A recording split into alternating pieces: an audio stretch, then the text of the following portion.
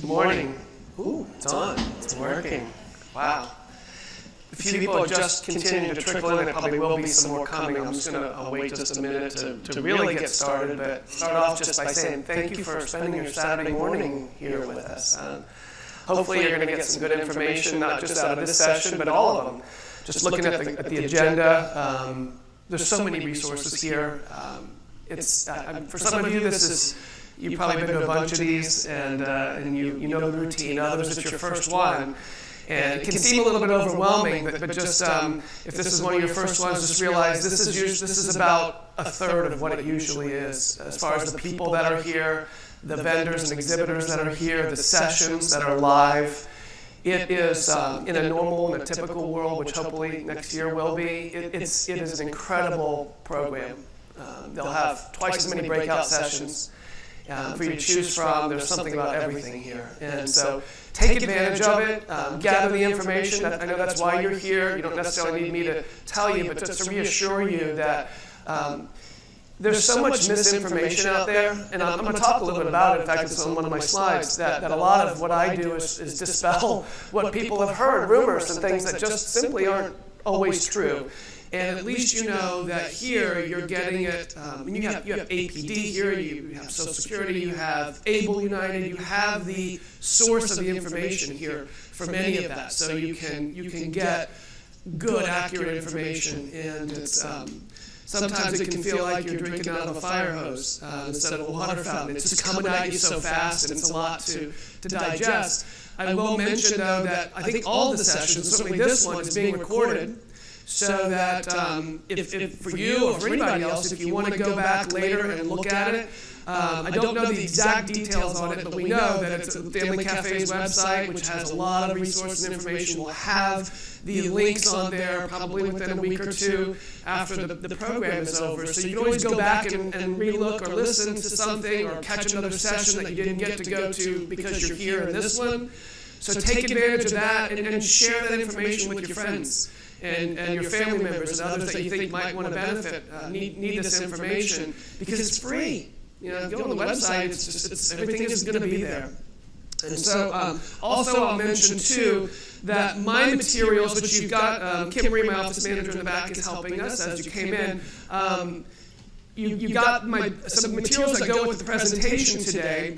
The PowerPoint also, though, both the materials and the PowerPoint are on my website right now, my law firm website, which is up here. It's specialneedslawyers.com.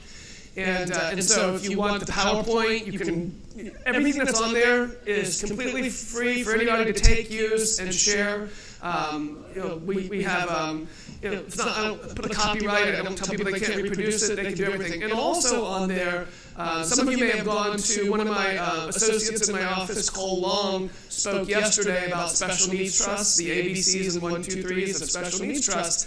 His material and PowerPoint is on there, but also not every one of them, but most of every program that I have done over the past at least 10 years, my material and presentation is on there. So this is probably my 6th or 7th, maybe, Family Cafe that I've done. And I've done different topics. And I haven't done this specific one before, but I did one year, a couple years ago when we were live, I did how to prepare for that first meeting with your lawyer. We basically took an hour to talk about how to get the most out of that first meeting, because if you're going to pay for that meeting, you want to get a lot out of it. You don't want to get in there and then after an hour or more you walk out and you go, I really don't feel like I know a whole lot more than when I started. So kind of how to prepare, where to go to get resources to learn.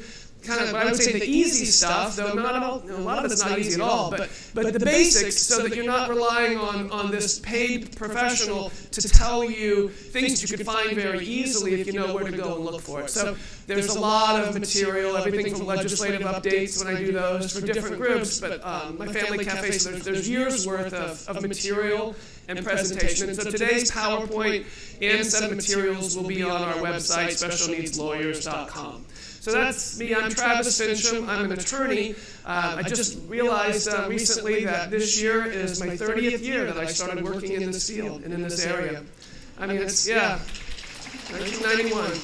So I started in this area as an elder law attorney, which I still technically am, and that's what my certification, my board certification is in, there's not a certification in special needs planning. Well, I guess 30 years ago, there probably wasn't much of that really out there like there is today. It still is a kind of new area, and it's still hard sometimes to find attorneys and professionals to help in this area. I think it's growing because certainly the need is there, but through the years I've kind of morphed into doing a lot of the younger planning. So I started doing the elderly and the nursing homes and long-term care planning. Still do a lot of that. But what we realized is that a lot of the programs and benefits and services that are available for our frail elders, maybe in the nursing home, long-term care types of things, are available for younger people with special needs. Your Social Security, Medicare, Medicaid waiver programs, a lot of these things. So I gradually have started working into that field a little bit more specialized, and then 17 years ago, this past April 23rd, is when my life, as many of you have had that experience, when my life changed. So I had a son already, who actually is at college right here in Orlando at UCF. But my daughter came along, and she just turned 17 years old in April, and she has Down syndrome. So people are like, oh, did you get into this because of your daughter? And I said, actually, I was already doing it. Couldn't have happened to a better person, I guess, right? So, but like you, probably, in some situations like that, when that happens, which was a shock for us, and which we didn't know. And then when she was born, we're like, oh boy, we got a lot of learning to do. And even at that time, I said, I don't know enough about the developmental disability community. I had been working with the elders more, and I had done some work in the mental illness community through clients of mine as well. So at the time, I was on our local NAMI chapter I'm in Clearwater, is where my office is. But we cover the whole state, but we're basically regionalized in the Tampa Bay area. And so I had already been involved with some of those, but I had to get more, and I had to learn, and I still learn today. I mean, every day, and I come to these programs and I learn from my clients, and so you're never going to know all of it, but hopefully today, my goal with today is to give you kind of the big picture. Cole yesterday spent an entire hour just on special needs trust and some about public benefits. I'm going to be less than 10 minutes on that because we're going to get the big picture. And then there's other great sessions that I'm sure you could do. There were whole sessions on just guardianship and guardian advocacy. I'm going to touch on it. I have one slide on it. But we're going to try and pull it all together and just try to help you focus and get a feel for it. Because that's what I have a lot of families that just like, I don't know where to start. What do I do first? And there's not a right or wrong with hardly any of it. You just have to figure out what's going to work for you. But you've got to do what you're doing. You got to get out there and try to figure it out. Because unfortunately, the information doesn't come to you. There's nobody who's just feeding it and saying, here's what you need to do next, and here's your, we're going to walk you through it. You got to do it yourself, and you got to try to figure it out. And you got to look for those resources out there. So that's what we're going to do today. We're going to spend an hour or so. We'll finish right before lunchtime. And I'm going to save some time for questions. I got a bright light in my eyes, so I might not, if you have a question, you raise your hand. I may not see you right at first, so just be patient. Again, they're recording this, so I also have to stay in one place. I sometimes tend to like to walk around a little, but I need to stay over here because there's a camera. So if I don't see you right initially, just wait a little bit more. But I want to be mindful that we don't want to get too specific and detailed with your specific questions. We have a table here too. I've been an exhibitor and a sponsor for years. If you want to talk more specifically, I would encourage you to come to the table because I'm here all day. We'll be here the rest of the day, or at least most of it. So for that. But if there's a general question or a clarification that might help the group, I'm happy to answer questions too. So I geared this to also, I've done this similar program a couple of different times recently. I'm part of the Academy of Special Needs Planners, which is a relatively new national organization of professionals. It's attorneys, it's also financial advisors, accountants, and a few other in the industry that do this type of planning. And so my slides, this is from my last presentation that I did with the Academy, so the little logo down at the bottom is the Academy of Special Needs Planners. I'm on their board of directors, on their, steering committee for programs and what we do. But I did a training session that's on their website for staff. So like if you're a law firm and you're hiring a new person and you do this kind of work, what do they need to know? And so I took that presentation and just kind of changed it to say, well, they need to know what the families need to know. And they need to understand kind of how we function in our office and how we want to approach new clients and helping to advise and how it goes. So some of this talks about, this is what we do in our office. But this is, I think, hopefully just things you need to know about if you do meet with an attorney and you do start down this path, how that first meeting should go. And remember, I've got a whole hour-long presentation on preparing for it. So hopefully when the family comes in the first time, they have a little bit of background information. And if not, it's okay. We're just starting at a lower ground level, and we won't be able to cover as much in that time. But the first thing that we're doing is we're listening to try to understand what the situation is. Everybody's different, but there's a lot of similarities. A lot of your concerns that you have are going to be shared by just about every other parent who has a child with special needs, right? Or a family member, or a grandparent, or an aunt, or an uncle. If you, everybody's going to be concerned about the now. Am I missing something? What resources are out there? What can I get? What can I do? But also, we're all concerned about what's going to happen when we're gone, right? That's probably the biggest concern.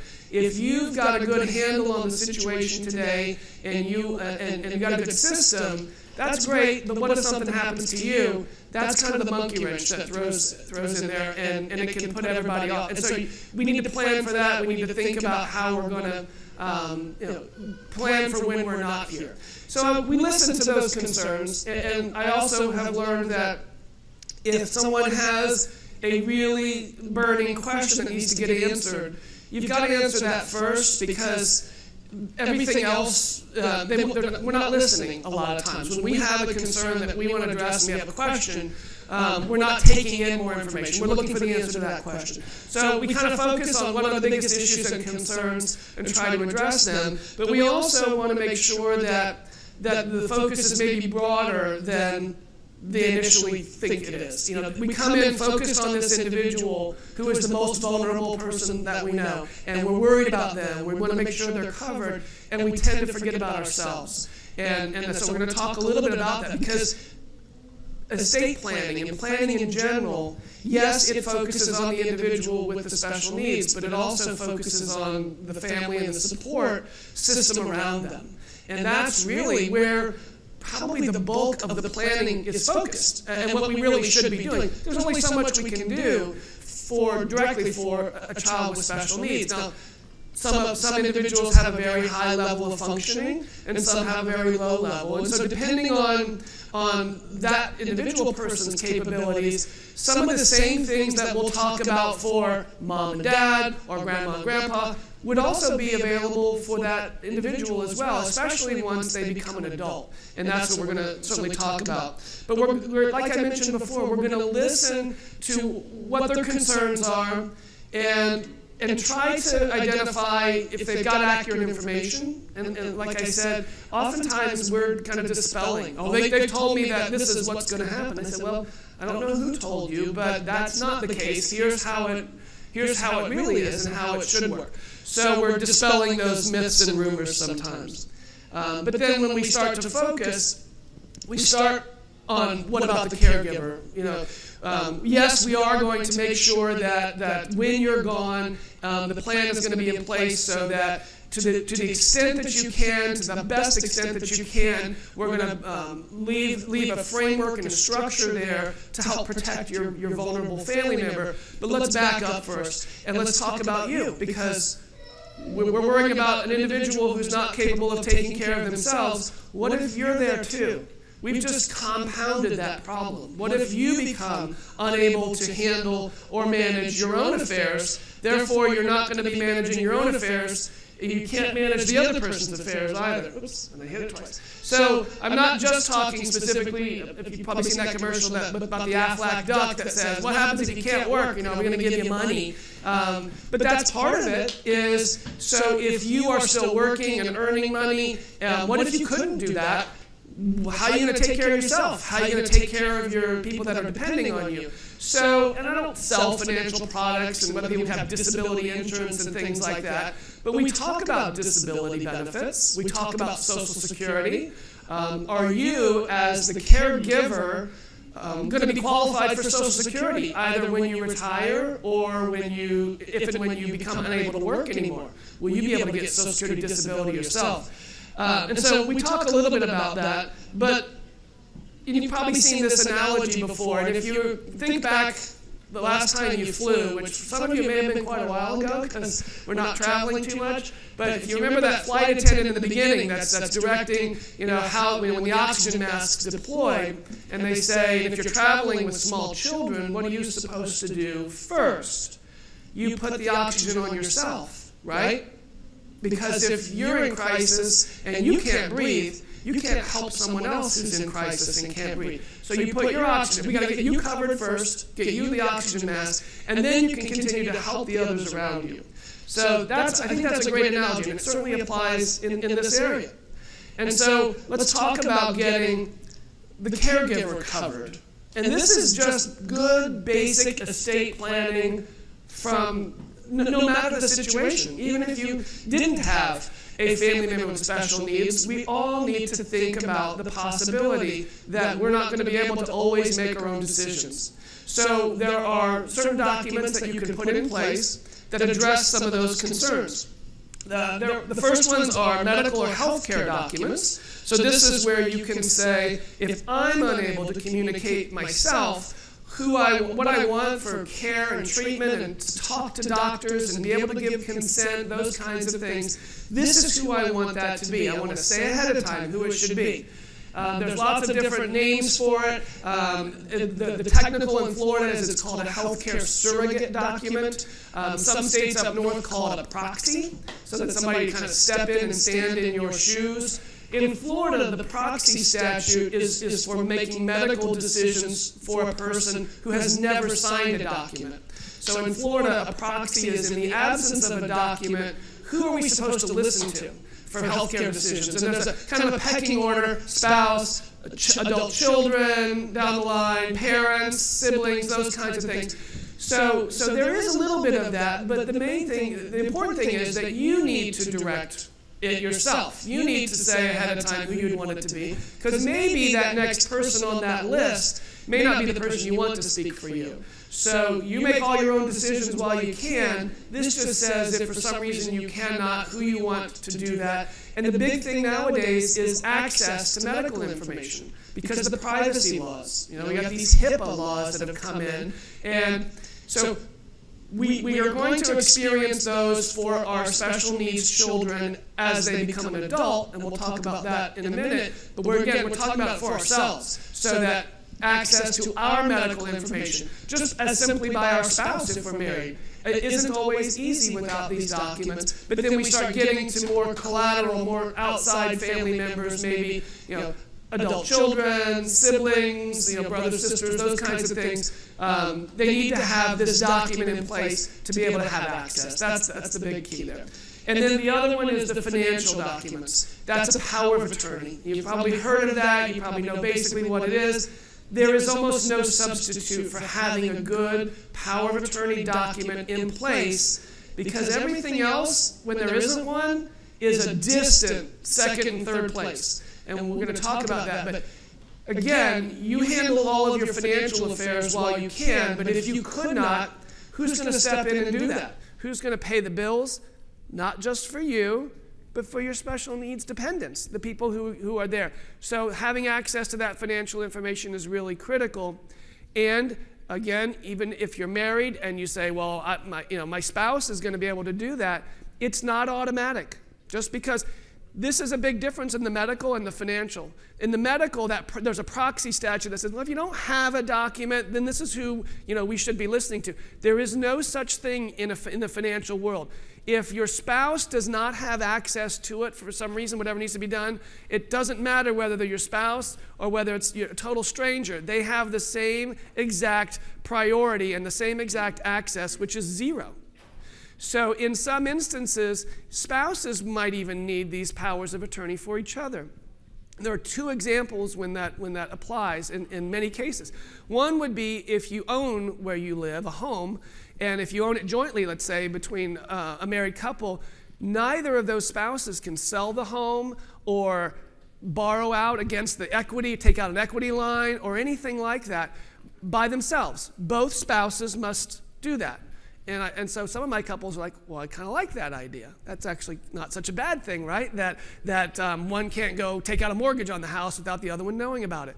The problem, though, is if you want to do something like that because one of them has gotten hurt, incapacitated, disabled, and now we go, oh, I need to move because I maybe need to downsize. I can take care of my spouse or I can take care of my house. I'm going to choose between the two. Okay, I'm going to keep my spouse and I'm going to sell the house. Or maybe I just need to borrow out some equity that we might have in it.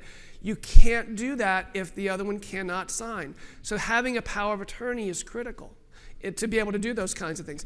The other would be financial things that are titled in only one name.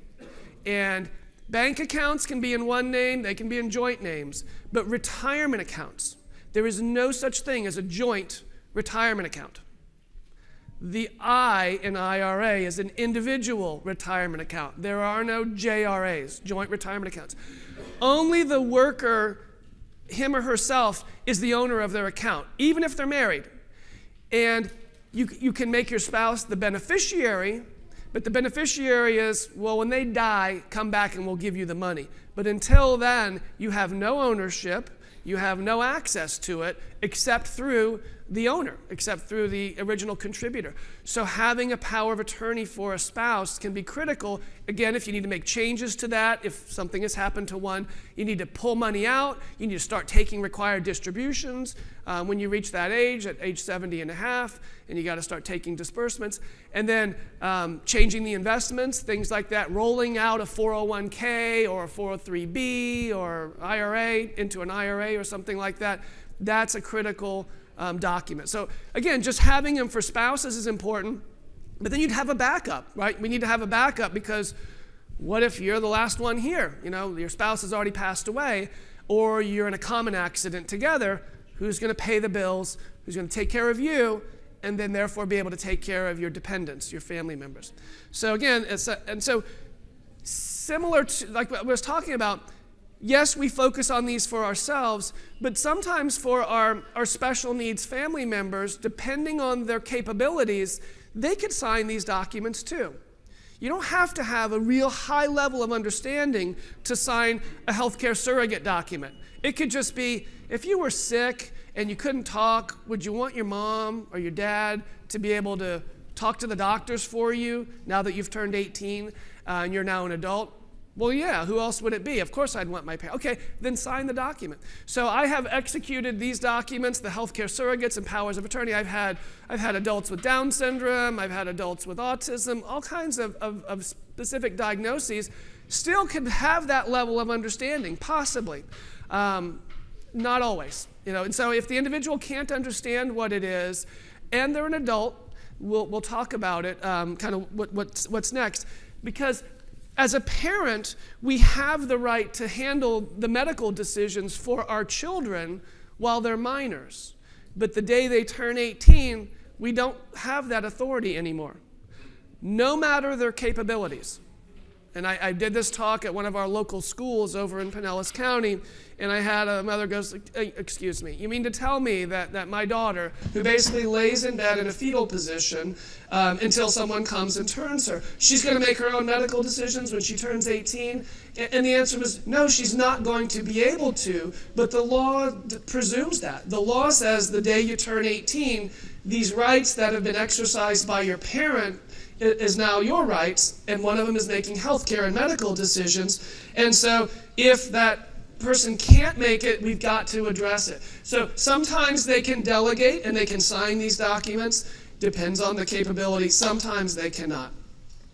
So don't just think that, and because these other documents, like a power of attorney, are considered a preferred alternative to something like guardianship and guardian advocacy, which again we'll talk about it in one slide, we want to explore that first. And sometimes we try it even when it's a borderline case And because we can always go the other route if we need to. We can always go into court if we still have a problem after we've tried to fix. Did you have a question?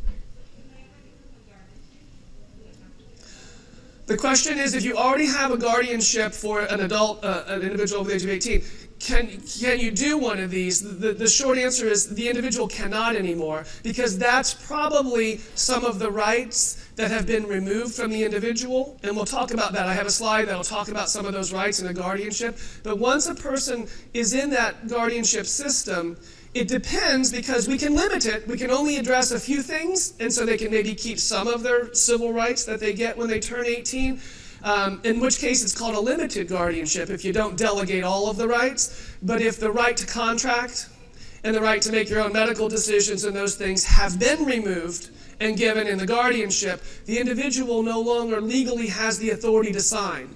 But you don't need it then, because you've got the power through the guardianship to handle those things. Okay. But yes, once those rights are removed, the individual can't sign. And that's really one of the reasons we do that, right? Because we're concerned they may sign a contract or something that, to go lease a car or to buy something, and they don't really have the finances to do it anyway, and now all of a sudden they might be bound by this. It might not be a big deal, because there may not be anything that anybody can do. They may not have any money to come back against. But if their right to contract has been removed, they're not liable and responsible if they sign something like that.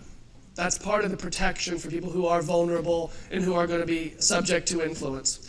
So we also, though, have to start off and talk about the programs. And we could talk for a whole hour just about this second bullet, Social Security and SSI and Medicare and Medicaid. But early on in our discussion, we definitely need to have a good understanding of what these benefits are. And they are so confusing, and the names are so similar, Medicare and Medicaid. What's the difference? They're both medical some things, aren't they? There's a big difference in how you become eligible for them, and what the what you can actually do and have and qualify for one or the other. So we talk about these programs. And just from the big picture today, we need to recognize that there's about 5 or 6 different ways you can get a monthly check from Social Security. It's not just you work, and then you get to be a certain age and you retire. That's one, right? But there's lots of other ways we can get a check through that system. We can work, and then boom, we have an accident. We have a medical condition that prevents us from working.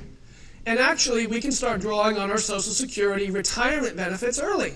We don't have to wait until we turn earliest 62, or full retirement age is about 68 now, or wait until we're 70. We can actually start drawing, if we've worked and paid enough into the system, we can start drawing our Social Security while we're still living but unable to work. That's Social Security Disability Insurance, SSDI. When we pay our taxes, and I understand that we don't like paying our taxes. Most of us don't. And in fact, we would probably prefer to pay less if we had the choice, and that's okay too. But realize that when you pay your taxes, yes, you're putting money in the federal system for all the things some of the things that we may not like that our government does, but we're also putting money into the system for things like Social Security for us and Medicare for us. So if you ever study that paycheck stub and you see that crazy person FICA on there who takes a bunch of your money, you got to realize that some of that, yes, goes to taxes, and it goes to the military, which is good, and other things that we may not necessarily agree with, but some of it goes directly into the Social Security Fund, and some of it goes into the Social Security Disability Trust Fund. So that disability fund is there for us if we can't work. We are, in essence, buying a disability policy from the federal government when we pay our taxes. They don't ever give you a policy, and they don't tell you that very much, but you're buying that. And so therefore, it's there for you, provided you keep paying your premiums and you keep working and you don't stop working for a long period of time. And then if you become unable to work, you start getting a check back. And you can get that check for the rest of your life. The other thing that you're putting money into, though, is a similar program for your minor children who are dependent on you, so that if you retire and start drawing Social Security, and if you have a minor child, And there's lots of people that happens to. We kind of call that sometimes the Tony Randall rule. If you remember Tony Randall from The Odd Couple, I think he became a father, and I think he was close to 80 years old. And so he was already on Social Security. So minor children automatically get a check if you're retired. They automatically get a check if you, as the parent, become disabled and can't work anymore. You start getting a check, you trigger a check for your children. That's because that's part of that money you've put into the system. And then that check for that child can continue into adulthood if they're disabled, according to Social Security's definition. So when a parent, and it can actually work sometimes with grandparents if they're legally responsible for the children. So I use the word parent, and that's it's not just a mom or dad. It can be step-parents. There's lots of different ways that it can trigger. But if you start getting a Social Security check and you have a dependent, minor or adult child, they can start getting a check too, based upon your work history. And the more you put in, the more you get, and the more they get. And if you're getting a check because you're retired or you're disabled yourself, you get your full check. It doesn't matter whether they're getting a check too. You get the same amount you would have gotten otherwise. And then depending on whether there's other people drawing on your Social Security history, if there's only one other person drawing, this person, because you might have a spouse that's drawing, you may have other children. When you have a lot, it starts to dilute a figure. They have to split it. But if it's only one person, they could get 50% of what you get. So if you're getting $1,000 a month in Social Security, they can get $500. If you get $2,000, they can get $1,000. And that can continue for their lifetime. It's called a Disabled Adult Child Benefit, DAC. It's also called Childhood Disability Benefits. They use those terms kind of interchangeably. But that's where a child can draw on a parent's work history. And so if the parent is alive and getting a check, it's 50%. If the parent has died, it's 75%. So if we're planning and we're budgeting and we're thinking about these kinds of things for our family member, we need to know about these programs because that's money, assuming that Social Security sticks around, right? Way in the back, we got a question.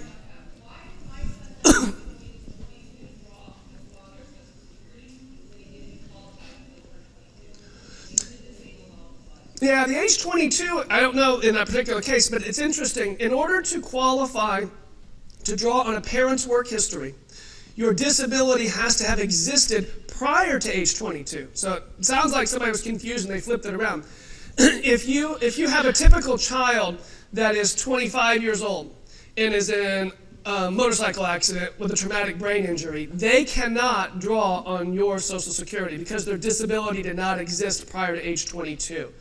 If you have a child who's born with a disability or has that same motorcycle accident at age 20, lucky them. Now they can draw on a parent's work history. So I don't know. I think somebody got it flipped around, but the disability has to have occurred prior to 22, but the benefit isn't paid until the triggering event, which would maybe be the parent is drawing Social Security or, again, retirement or disability. So for instance, right now, well, my daughter's 17, but I'm not eligible for Social Security, and so, nor is my wife. And so our daughter doesn't get any Social Security benefits. If I become disabled, then yes, she would be eligible for that.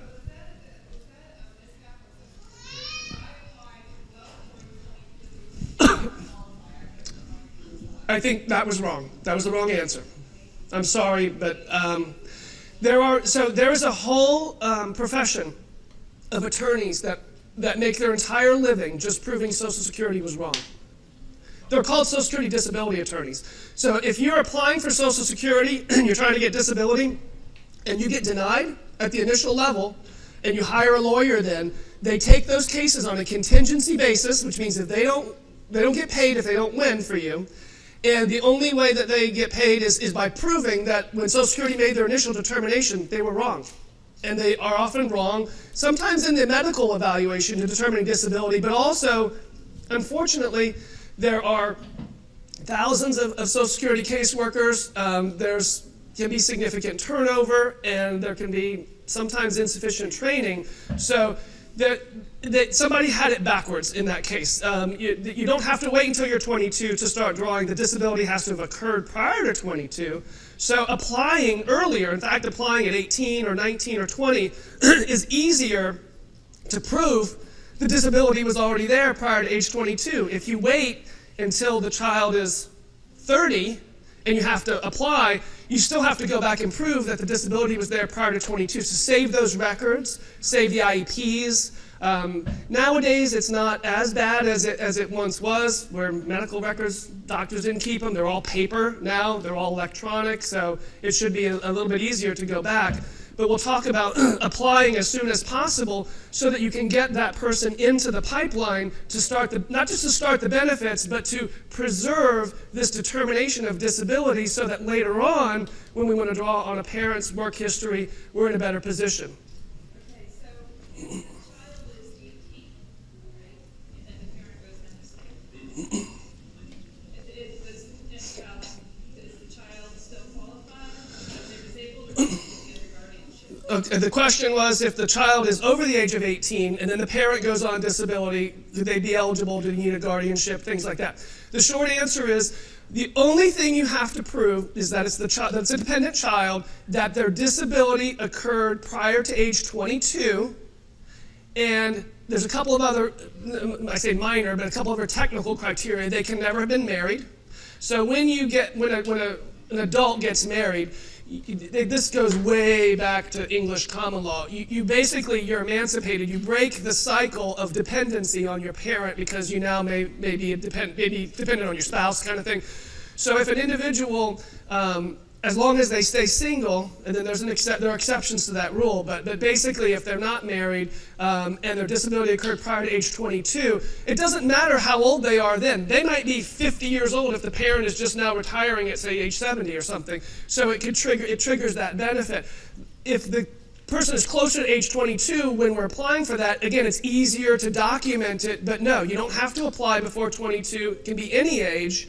Just similar to, like, if you want to open an ABLE account, you don't have to be under the age of 26 to open it. You just have to prove that your disability existed prior to age 26. I have sat in my office and helped 50-year-olds open ABLE accounts. And they weren't even around. They've only been around for 5 or 6 years now. So these dates and these ages make a big difference. But the age 22 just means that the disability has to have been there before that, and you can document it.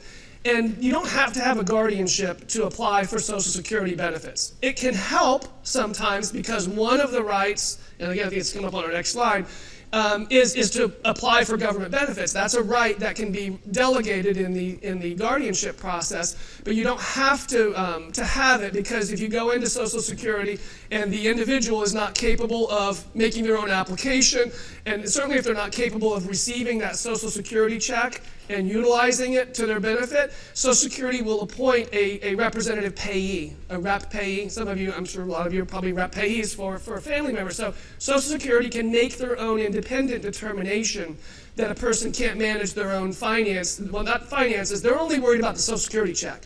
And then they can send that check to someone else, and that representative payee has to account for it and use it properly.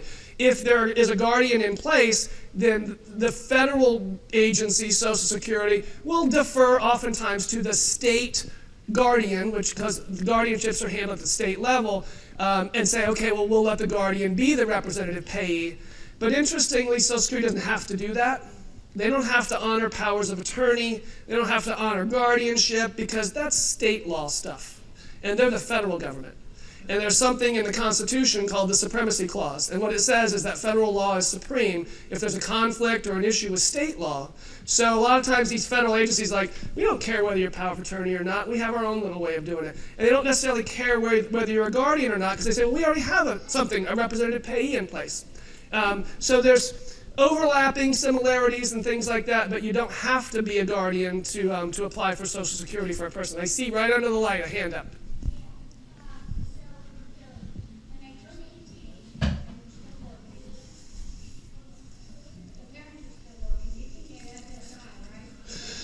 That's a different, yeah, okay, so I haven't even talked about SSI yet, right? I talked about Social Security, I talked second about retirement, and then I started talking about Social Security disability, SSDI for us.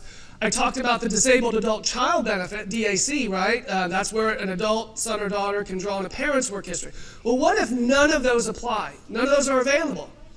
I'm sorry, yeah.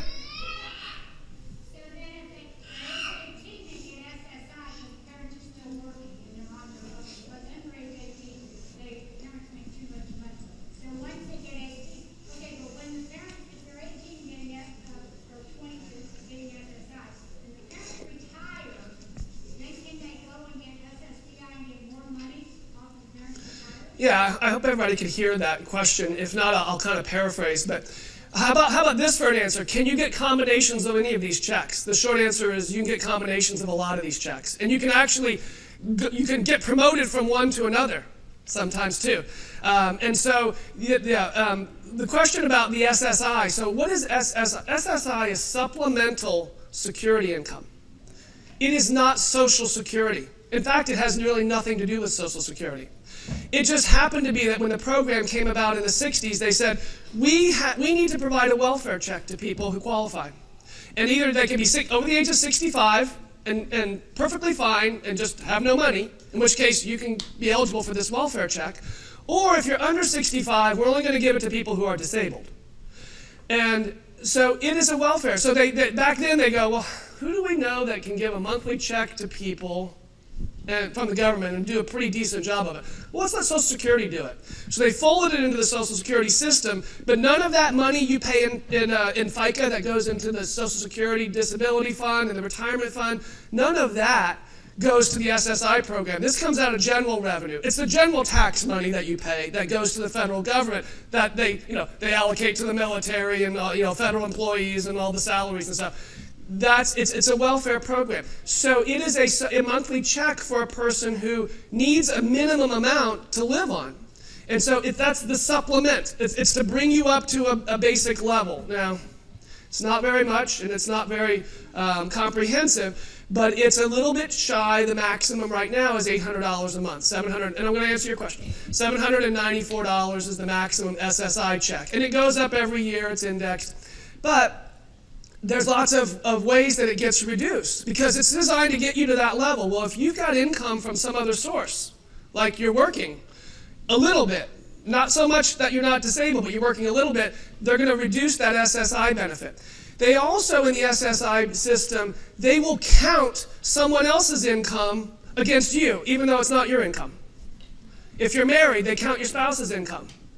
If you're a minor child, still have to be disabled, which, how do we know when a minor child is disabled? Well, sometimes it's really obvious, and sometimes it's not. We can't tell. Physically, we might not know. So Social Security has to make a determination for minors to say whether they think that condition is going to last into adulthood, because the definition of disabled according to Social Security is you're unable to engage in what they call substantial gainful activity, SGA. Substantial gainful activity is that you're unable to make a certain amount of money each month. A little bit shy of $1,300 a month, like $1,280 or something like that, I think is the figure right now. Because of some medical condition that prevents you from being able to do it. You have a diagnosis or something that prevents you from doing that. And that condition can't just be you broke your leg and you're out of work for 6 months or 3 months. It's got to be a condition that's either lasted a year or is expected to last a year or is terminal.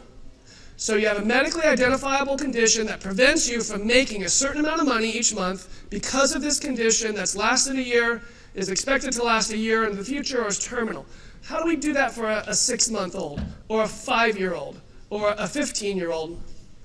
We still look at whether they think that condition, once they become an adult, would prevent them from doing that. And if they do, they can say, well, this person could be eligible for SSI, but if they're still a minor, the parent's income counts against them. So you might not be eligible because there's this deeming concept. I'll get to you in a minute, hang on. And so they look at the parent's resources and they look at the parent's income because this is a welfare program. And so you can still work as a parent, you can still have some savings, not a lot, and the rules get complicated, but it can trigger that check. But for many of our minors under the age of 18, they're not eligible for it because of the parent's resources. The day they turn 18, they stop counting the parent's resources against them. No more deeming for SSI. So then what we do is we go apply for SSI, hopefully at age 18, and then they can be eligible for this monthly check, and it comes with medical coverage if needed through the Medicaid program. But it's a maximum, and there's rules that go along with it. Okay, that's fine. And so what often happens is they're not eligible for anything while they're under the age of 18 because the parents have something in the bank and they make too much money. Then at 18, they become eligible, but then what happens down the road when one of those other triggering events, the parent retires, the parent becomes disabled, or a parent dies, it can trigger that other check for that child. So depending on how much that check is. So in my first example, I said, if you make $1,000 in Social Security and your child gets $500, okay, so let's say that event occurs. You retire and you start drawing, and your child now gets $500. Well, that's less than $794. The supplemental check, the benefit to get you up to that $794. So you get the $500, and you're still going to get $294 of SSI. In fact, you get $294 plus another $20, because the rules are so complicated, they had to do this. If you're getting a disability check based on a parent's work history, they're not going to count the first $20. We're not going to count the first 20. So they just basically say, if you get $120, we're not going to count the first 20. We're just going to count the 100, and then we're going to subtract that from your 794. So in my example, I had to pick a number I couldn't do in my head. Let's say that the child's check is $510, $520. That I can do in my head. So they get the $520 on the parent's check, and then we subtract, the 20's disregarded, we subtract 500. And they told me I wouldn't have to do math when I became a lawyer. I went to law school, so I wouldn't have to do math. And I have to figure out all these things. So you take the 500 off, and so now they'll still get $294 in SSI. So you still can get the two checks. What if the parent's check is $2,000?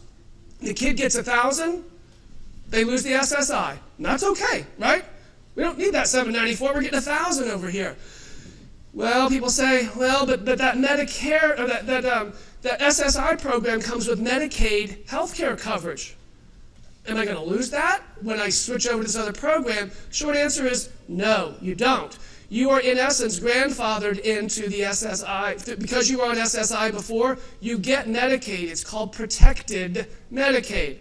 98% of the Department of Children and Families caseworkers don't know what that is and how to apply that in the right circumstances, but you can still keep your Medicaid even though you might lose your SSI check if the reason you're losing it is because you became eligible to draw on a parent's work history. And here's the second to the last thing, or maybe the last thing I'm going to say about benefits, because again, we could talk about this all day long, but I got a couple of those slides we want to talk about. When you become eligible to draw on a parent's work history through that disabled adult child benefit, after a 24-month waiting period, you become eligible for Medicare. The same Medicare that our retirees get. I heard you talking about it earlier. So that Medicare that our 65-year-olds get, we can have basically a 20-year-old. Because if your child, let's say, at 18 or 20, starts drawing on your work history after 24 months of waiting, they can get Medicare as their primary health insurance. And in that case, they still may be eligible for Medicaid, but it falls into the background and becomes the supplement that a lot of our retirees get for their Medicare. So when our retirees retire at 65, they can be eligible for Medicare. That's the other thing they did. They screwed up all kinds of things. So it used to be 65, and it was easy. 65 is when you can draw Social Security. 65 is when you get Medicare. Well, not anymore. You can draw Social Security at 62, or you can wait till your retirement age at 68, or you can wait until 70. So all that's now changed. Medicare is still 65, 65, 65. So at 65, the parent, an elderly person has to usually buy a secondary policy because Medicare only covers 80% of most services. So you got the 20% that's not covered, so we buy this supplement, and in that case, Medicaid goes into the background to become a secondary one. So you can actually get combinations of all of these programs. So the first one is in the front, and the first one in the back. Oh, I'm sorry, I was pointing back there. She had her hand up, I'll come to you in a second. Sorry.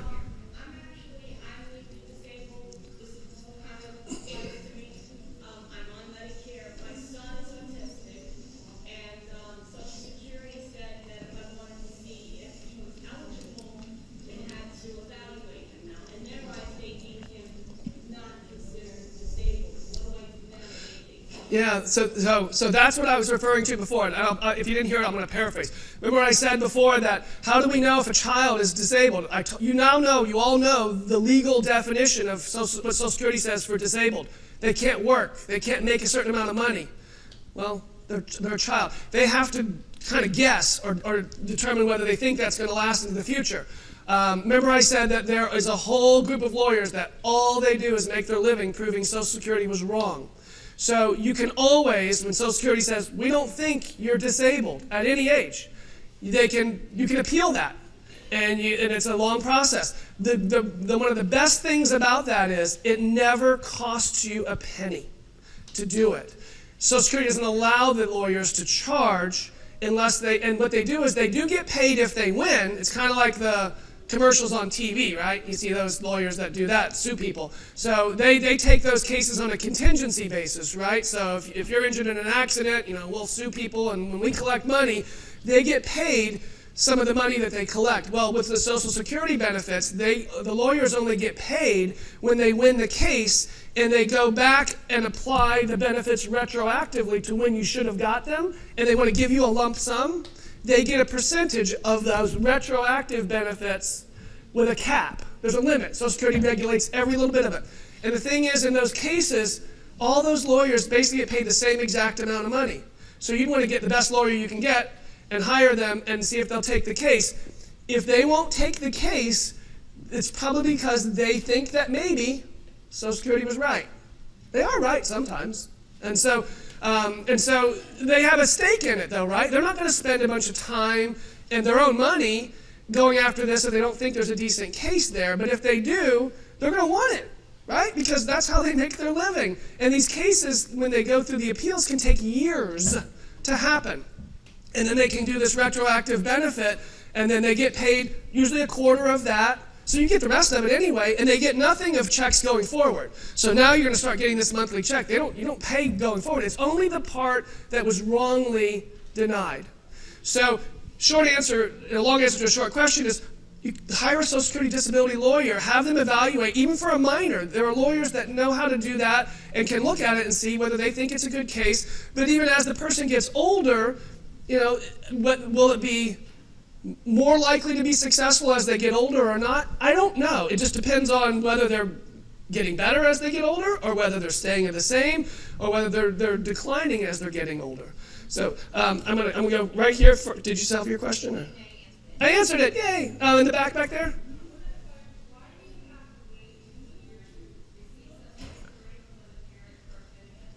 The question was, do you have to, the answer should be, why do we have to wait 2 years for Medicare, not Social Security? There's no wait for the, there's a 24-month waiting period before Medicare kicks in when a person, it also is the same if I become disabled today and I can't work anymore and I apply for Social Security and start drawing my Social Security, I have to wait 24 months for my Medicare to kick in. I don't know for certain the answer. That's what the law is. The general answer, I think, though, is that when this program came in, everybody had health insurance because all your employers provided it.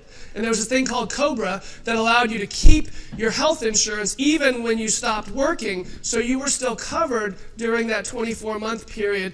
But as many things when they came in at one time, they don't apply anymore, and it's a shame because life evolved differently, and we need to go back and revisit it, and that's something I know that's on the agenda in Washington for them to address. I got 2 more questions, but then I got to keep going because I'm not going to get. I got less than 5 minutes, so I got one in the back and then right here.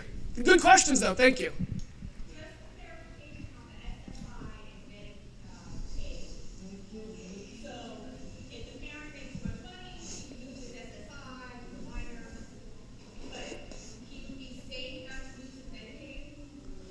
So if you're eligible for SSI in Florida, whether you get the full $794 or you get some number less than that because you're getting income from some other sources or parents' income is deeming, $1 of SSI in Florida gives you medical Medicaid coverage.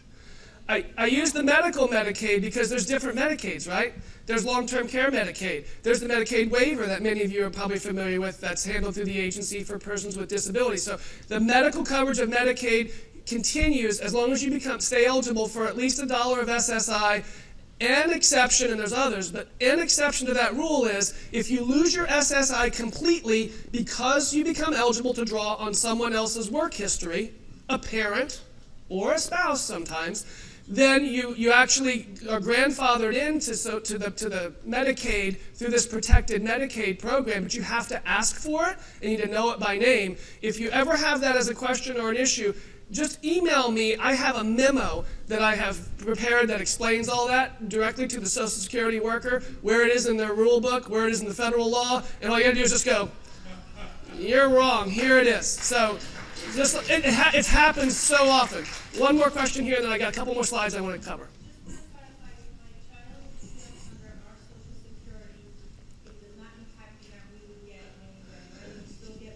It does not impact the primary worker's check themselves. Now, it might impact their spouse, because you can get Social Security on a spouse's work history too. If you've never worked and your spouse worked and they get retired and you reach retirement age, you get Social Security then too. You get half of their amount. So it can get diluted, but the primary worker, their benefit is not reduced at all.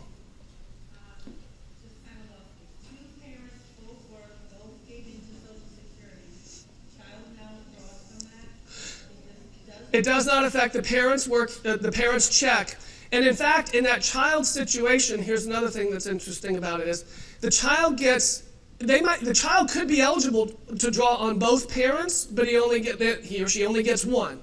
But they get the largest one they're entitled to. So if both parents, let's say they worked the same exact amount and paid the same amount in taxes, so their Social Security checks are exactly the same, it doesn't really matter. But let's say that the figures are off by a little bit, and let's say that the mom retires, let's say the dad retires first, it starts triggering the check, the kid gets 50% of dad's check. Let's say mom kept working a little bit more, retired later, and her check's a little bit more. When she retires, the kid's check will go to 50% of mom's amount.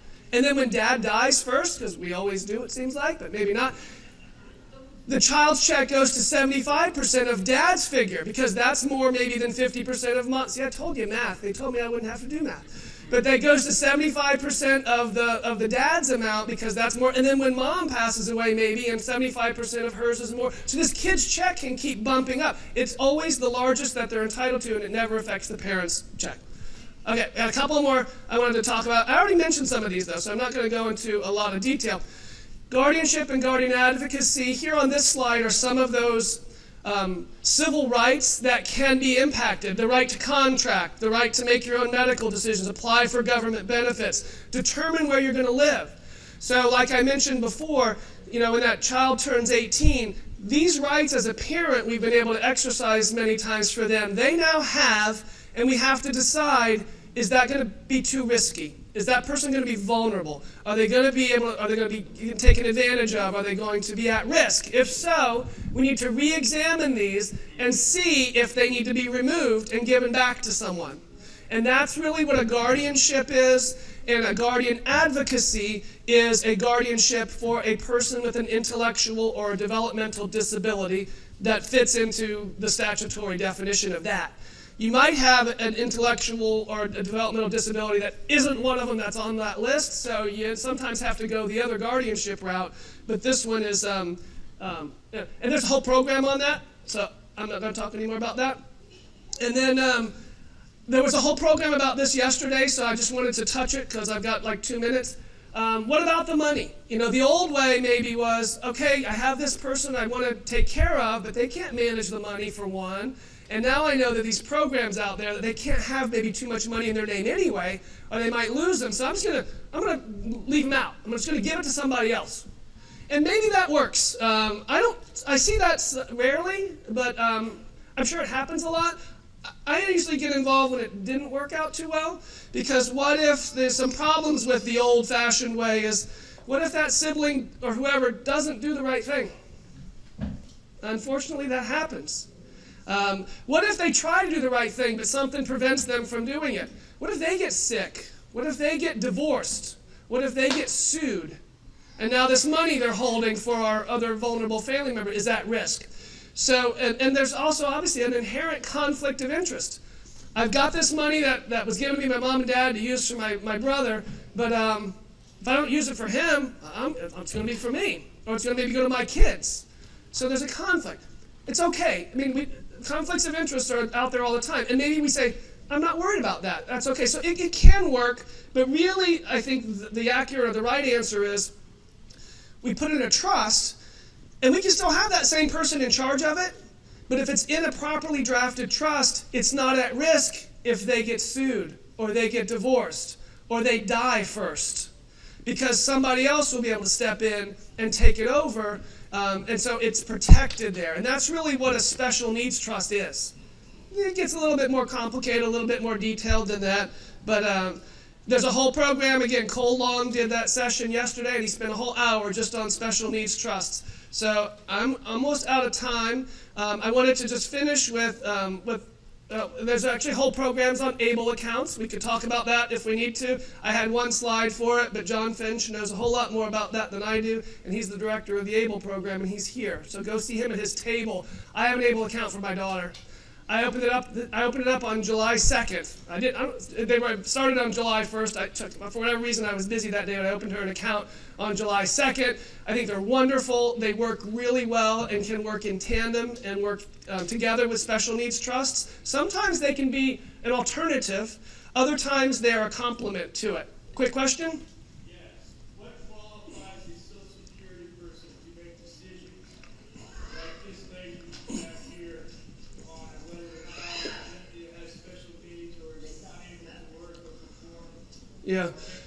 Yeah, what qualifies? Yeah. Well, they have a medical person that reviews the chart who never actually sees the individual, so that's where having your medical records are really important, that you have really good, accurate medical records. But they always do a disability determination without ever actually seeing the person. So that's why.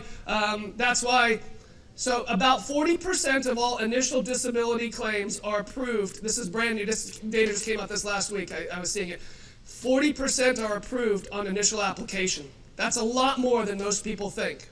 But of those 40%, the 60% that are denied, you appeal them, and still a very large portion of them are approved once you go through the appeals process, because they're not. Well, the short answer is the Social Security worker, him or herself, is not making the decision. It's being made by a doctor that they have that's reviewing it. So they're not always qualified. Last thing, and then I'm done with questions. You can come up to me if you want, but my last is I wanted to mention, so coordinating all of your finances with this is so important. So even if you were to do a trust, you've got to go back and look at beneficiary designations on things like life insurance and retirement accounts. You've got to retitle things. So it takes some work. These trusts, if you do one, it's got to be funded. You've got to make sure that things are going to get in there when they need it, when they need to be in there, and it takes some follow through. And usually you want to work in conjunction, if you have a financial advisor or an accountant, to help you with some of that stuff, because that's one of the biggest things that I see, even for people who've already put together their plan, is they didn't quite finish following it through. They didn't go back and readdress their beneficiary designations and things like that. Realize that that paperwork that you fill out when you open an account, or when you move money, or you do your benefits with your work, where you do your, who's going to be your beneficiary, that's all so critical, and it needs to be coordinated in with your estate plan. So with that, I'm out of time. I'll be up here for just a little bit, because I think we got a half hour till the next session. And then we got a table over at the exhibit hall, so you can come see me over there too. Thank you.